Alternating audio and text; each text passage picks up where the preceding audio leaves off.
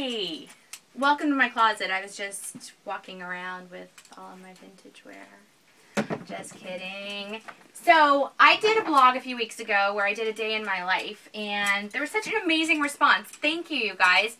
I was just kind of outlining a typical day, and I'm glad it was totally relatable and you loved it. And so, I know a lot of people are like, what's in your closet? And I just finished organizing my closet, or I would have shared it sooner.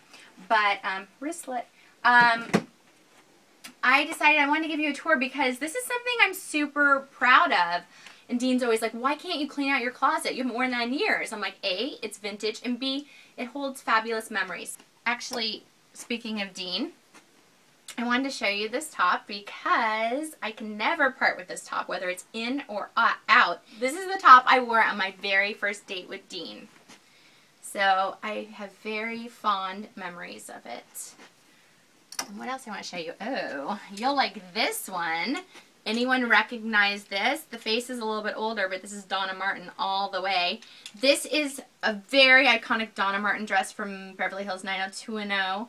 I wore this in the show with like sprayed up bangs and really poofy hair. Frosted, I think. Eyebrows not plucked or dyed. It was in a lot of the ads. And it's really funny because I'm like, I wonder how old I was when I wore this. And then I basically just feel it and there's padding in the boobs. So I'm like, oh, that was pre-boob job. TMI? Sorry.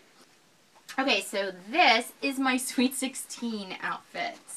When I was growing up, my mom went to the store called Tori Steel, and they spelled their name T-O-R-I.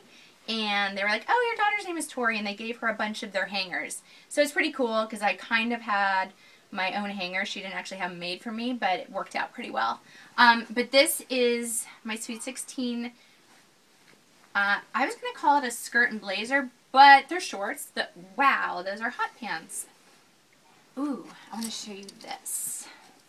My favorite all-time actress is Natalie Wood. Huge fan of hers. My favorite movie is Splendor in the Grass. Big fan growing up. Always watched her movies.